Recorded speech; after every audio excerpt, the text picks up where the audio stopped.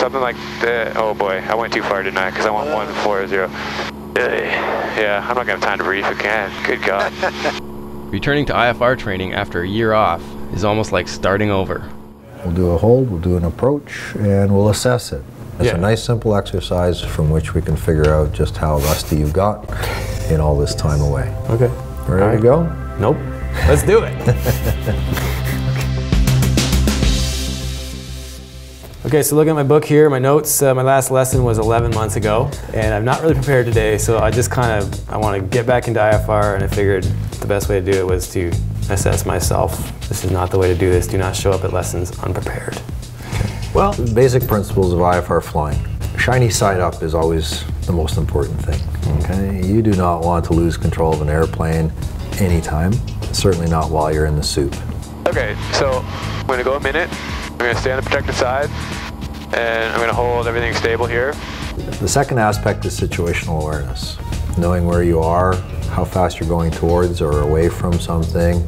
The time that you spend halfway through the turn inbound, you've got this monster tailwind pushing you towards the lobe. I made it. It did go full scale, but it was close. Nothing like, yeah, but watch the correction now because you're almost 90 degrees to the... All right, so I went too much. Yeah, and now you're going to blow through the other way. This is part 2 of my return to IFR training. We're sort of jumping into the middle because I wanted to assess myself.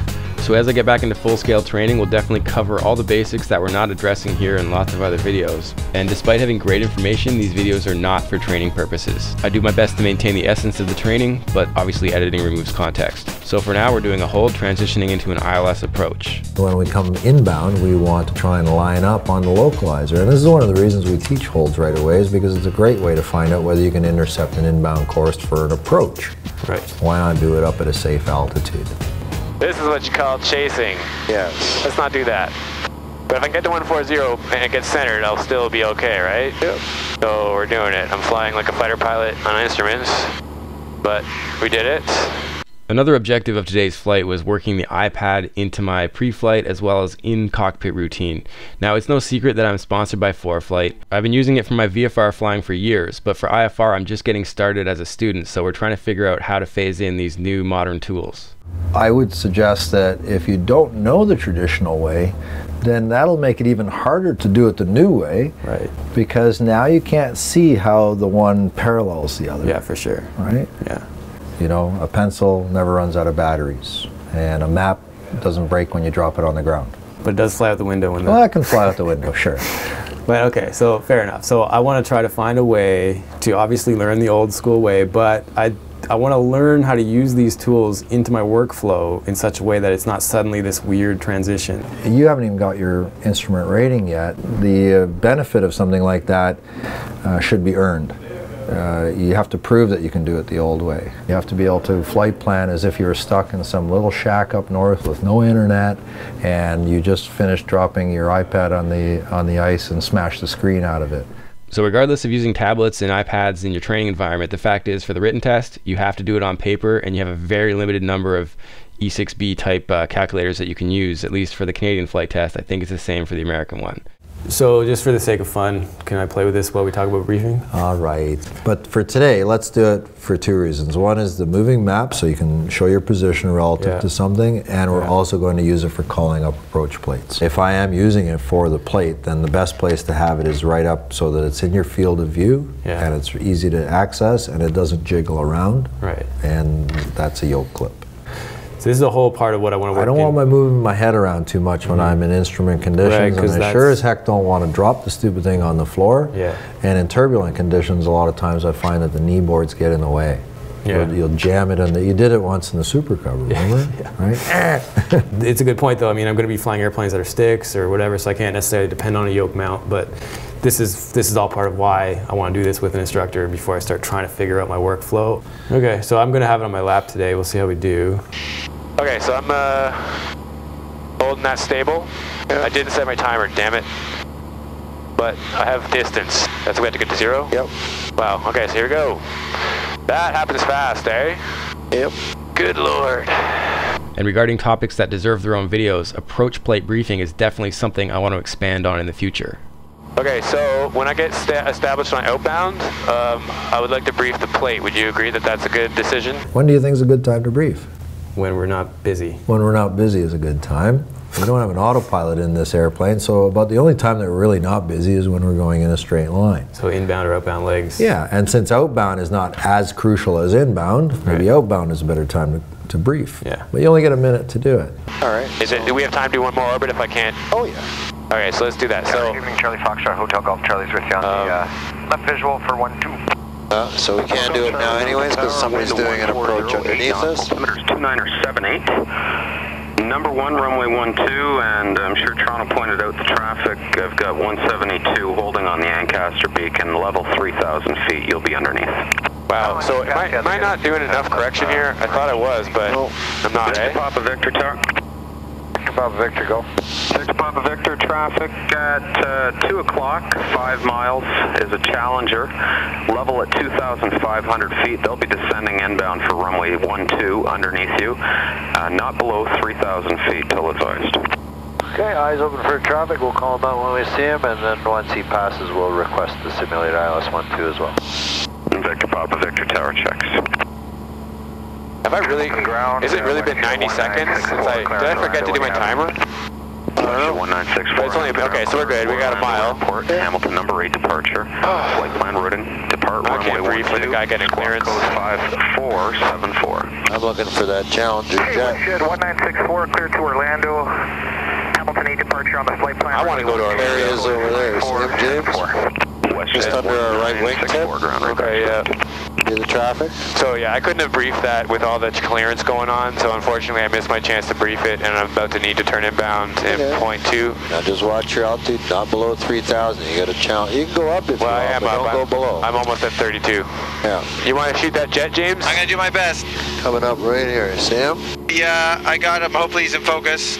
Oh, that's awesome. Hotel Golf Charlie Tower, clear to land runway 12. And you went right through the Oh, I got him. I went right through the what now? right through the localizer.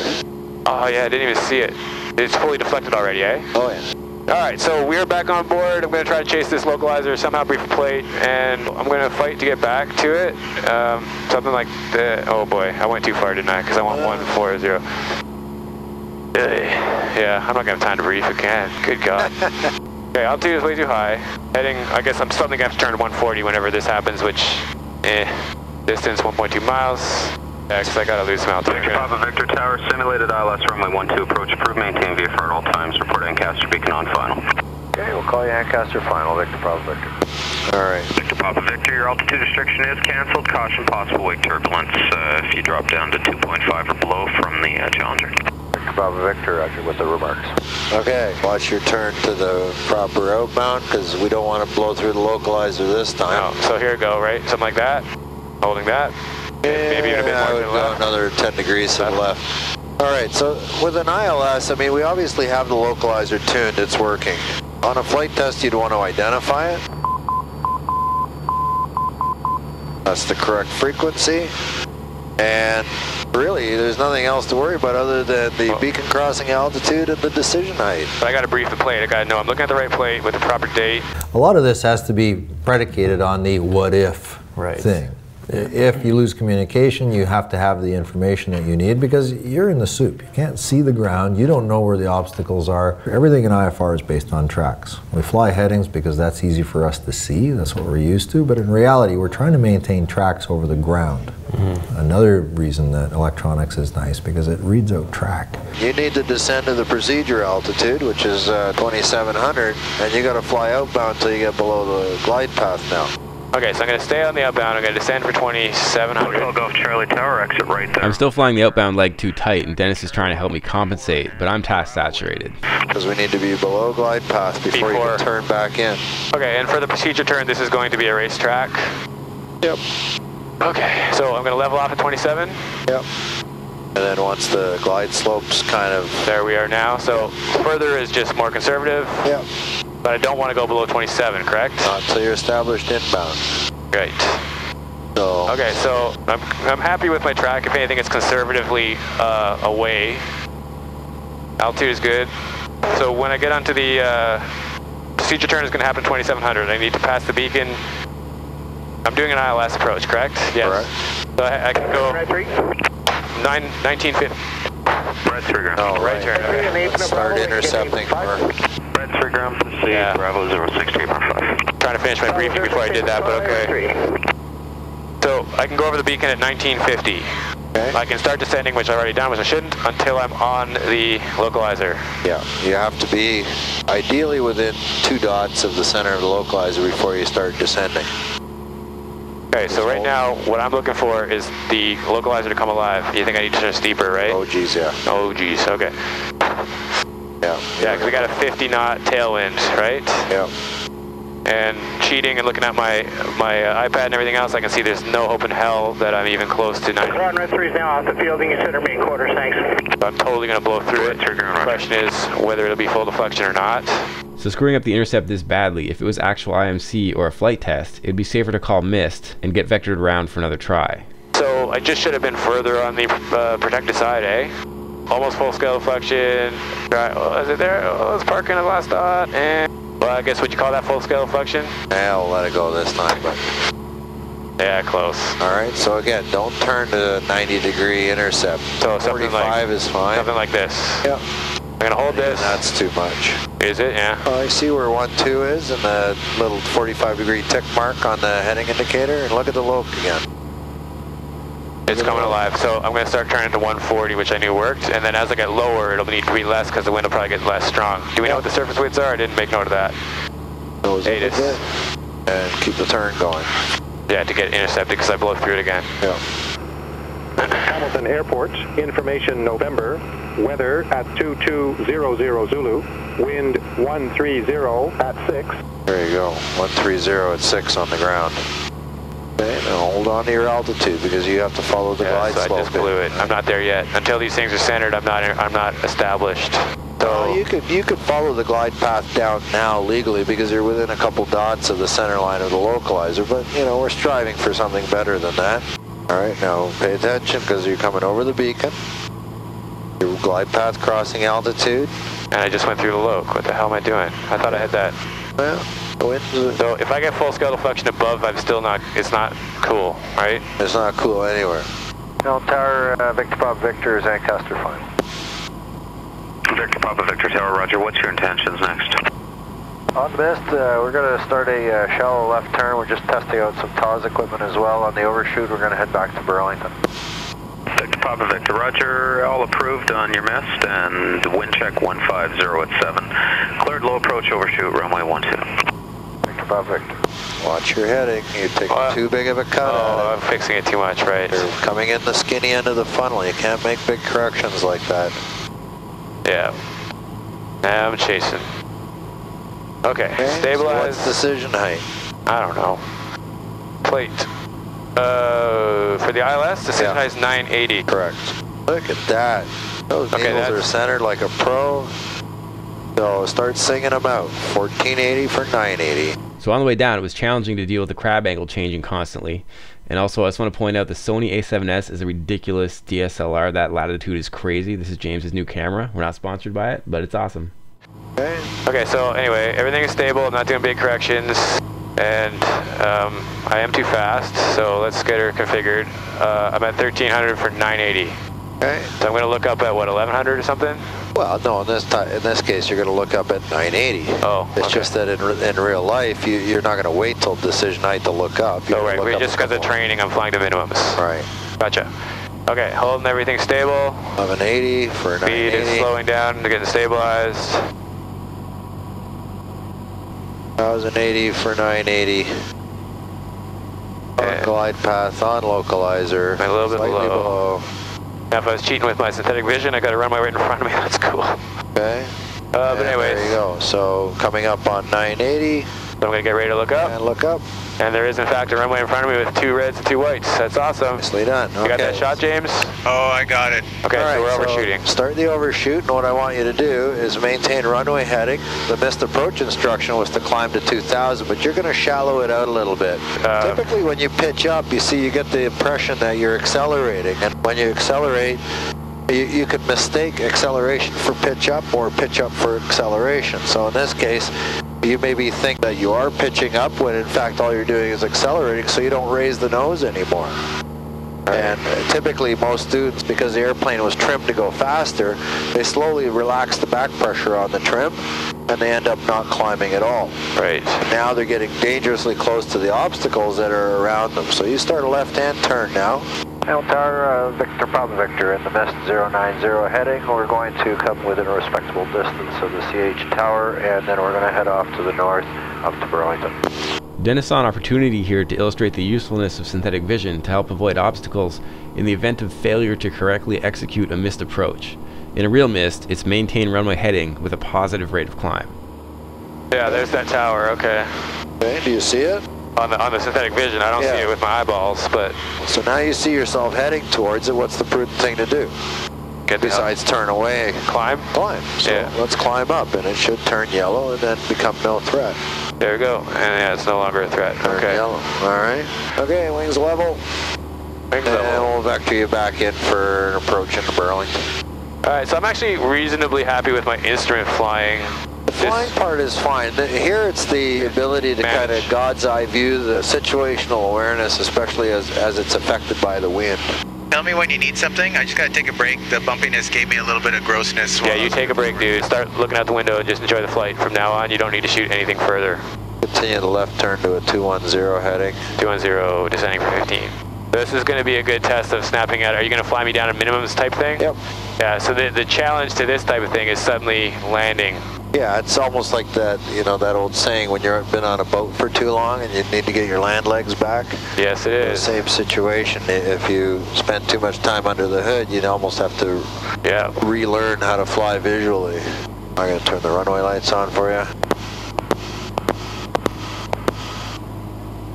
And they work, thank goodness. A couple nights ago, one of the rental pilots was rapid firing the RCAL and blew the box up, and we couldn't get the lights on. I had to go over to the shack and turn them on manually. So it actually physically damaged the RCAL? Well, it did something to one of the relays. I don't know if it popped an internal breaker or something in it, but either way, it wouldn't work until the airport electrician went back and reset things. Another learning moment from this flight was that we didn't intend to come back after dark. It was supposed to be an earlier departure, but we got held up during pre-flight. And there's a big status board at dispatch, so beyond checking the journey log, which I'd done, I knew the landing light wasn't serviceable, but I didn't think I was going to need it. So of course by now I've forgotten about that, and I just flicked a switch to a landing light that didn't turn on. Okay. Continue the descent to 1,000 and 1,100 you can look up. Maintain this heading. 1,100 is the IFR minimum for the approach to this airport, albeit it would be from the other end. Okay, so everything is happy. There's 1,100. I'm going to look up, and I see a runway. So now I'm going to land an airplane like I'm a VFR guy. Okay, that is so weird to transition. Going 20 flaps. Bob Victor's short final runway 14. Do you feel up to shooting the landing, James, or you want to let it go? I'm shooting it. Okay, yeah, don't get yourself sick, though. It's secondary. It's all right, I barf on Dennis's head. Great. I should have worn my hoodie. Okay, Steve. Something to barf into. This is weird, man. It is weird. I feel like that land legs analogy. Oh, I feel like I'm doing this as a third person, like I'm not quite here. A disembodied pilot? Yeah, like I know what I'm supposed to do, but I'm not feeling it quite yet. I'm also not night current. My tendency is to flare late, so I'm going to keep that in mind. When I'm not night current, I flare late and flat land it. So let's not do that. All right. Okay, nose up a bit. Yeah, see, that's what I'm talking about. When I'm not night current, I do that. Oh, see, that was sooner than I thought, but not terrible. All right. And that's actually pretty good considering that the frickin' obviously the landing light doesn't work. Yeah, I didn't feel it. Oh, was it not on? No, it was the landing lights burned out. That was the taxi light. Yeah. So if we would have known that we were coming back at night, we would have done a full light check, right? Yes, we would have, but this was later than planned. Okay. All right, I have the taxi. You got it. Yeah, I'm mentally just a little drained. So I've obviously got a ways to go for my instrument rating, but I'll be working on it and documenting it. But I do need to take some time to actually focus on being a student, not a filmmaker, so I'm going to take a break from IFR videos for a while, but I'll get back to it. Meantime, I've got a whole summer's worth of awesome tailwheel flying to edit. Anyways, thanks to ForeFlight and Pilot Workshops, and definitely thanks to all the supporters on Patreon, and keep your flight chops sharp. So that was an hour-long IFR lesson, and it felt like a 5-hour drive. The most visceral feeling is the reminder of the brain mush. I could not see anything but the instruments the whole time, and I'm just fried. It's amazing.